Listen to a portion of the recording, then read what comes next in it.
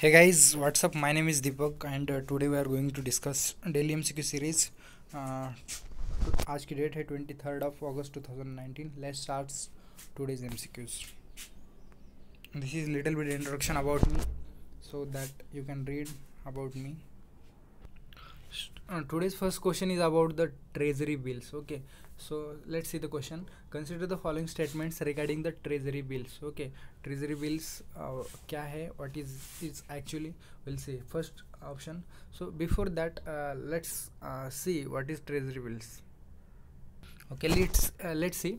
If you have to do the business, then money is required. So generally businessmen what they do, they generate money from the financial markets. Okay, so basically the financial markets, okay, financial markets is classified into two types. Okay, first is money market and second one is the capital market. Okay, फिर money market is again classified into the organized and unorganized classification.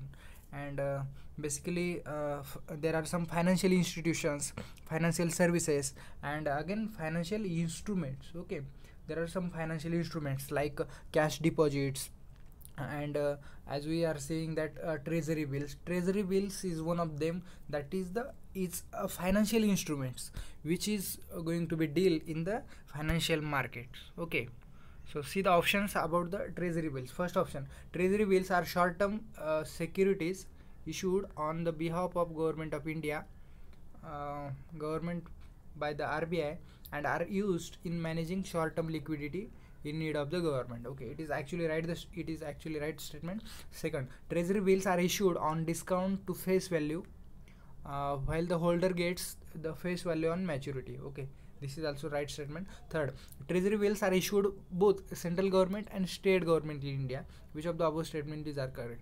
Actually it is only issued by the central government, but it does not issued by a state government. Okay, here is the explanation is given.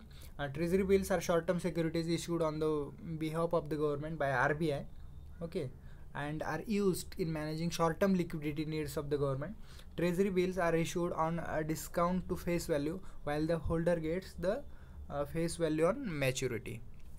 Okay, and see the last statement. The treasury bills are issued only by the central government in India, and the state government does not issue any treasury bills. The next question is about Reserve Bank of India. Okay, so let's see.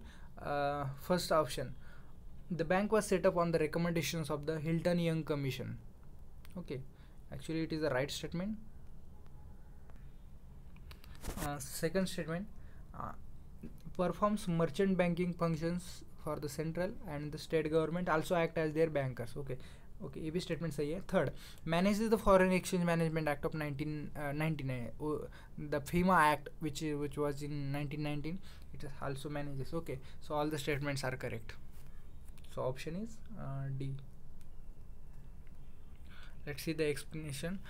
There are some main functions of the RBI like making monetary policies and formulate plans for the central governments and supervisors of the financial system, and also act as the regulator to the central banking system. Okay, banking operations, financial system function, there are so many functions of RBI is carried. See, this is next question.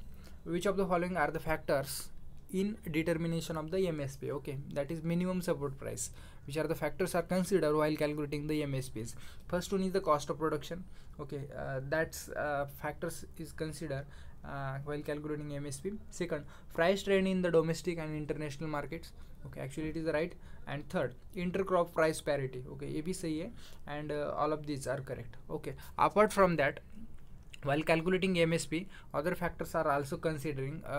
Okay, generally CACP, Commission for Agricultural Cost and Prices, it is a commission which okay, उसको हम CACP बोलते हैं, CACP, which recommends